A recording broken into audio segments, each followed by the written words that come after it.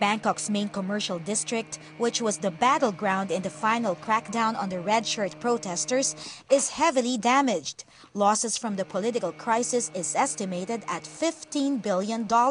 These restaurant owners share the sentiment of most businessmen who were affected by the recent violence. Very, very hurt.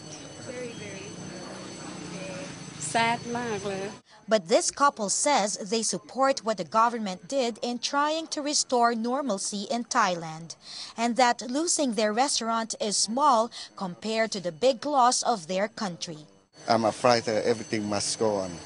I'm standing in front of a big shopping mall that was set ablaze yesterday, and here we find some stuff.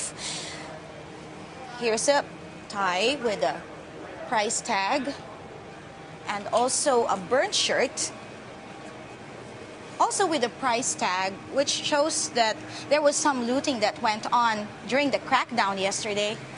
And over here, we find some clappers, which were used by the red shirt protesters in their rallies, but now they're among the ruins. The city and some provinces are still on red alert because of pockets of aggression from disgruntled red shirt hardliners who set establishments on fire. In the midst of the turmoil, Pastor Morris Lednicki says the Thai people are being shaken, including their high regard for the King of Thailand. This upheaval, we are believing, will cause many people in Thailand to say the earthly sovereign cannot change this situation, but there is a God in heaven who is sovereign, greater than any earthly power, who can change this circumstance. The firemen are still putting out the fire here at the Central World Mall.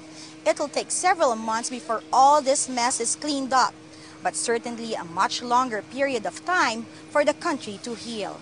Lucille Talusan, CBN News, Bangkok.